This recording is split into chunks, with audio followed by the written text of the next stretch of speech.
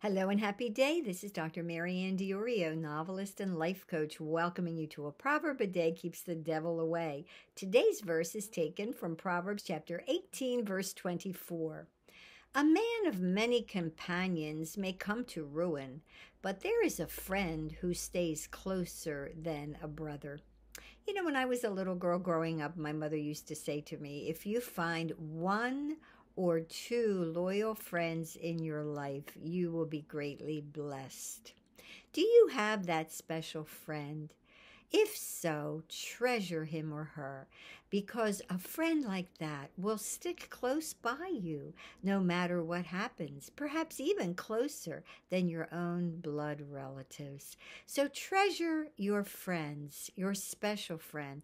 Cultivate that special friend. And if you don't have such a friend, ask the Lord to bring you one, and He will.